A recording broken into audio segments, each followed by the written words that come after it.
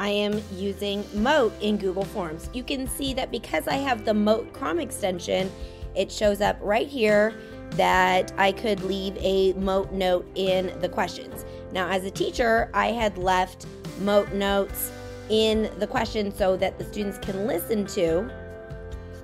What color is Red Riding Hood's hood? And then down here, I have who is the antagonist. The antagonist is the bad guy. So if I have a student who's a struggling reader, I can provide them some audio that helps them to better understand the question. Now you'll see here I have a free response. How would you summarize the story Little Red Riding Hood?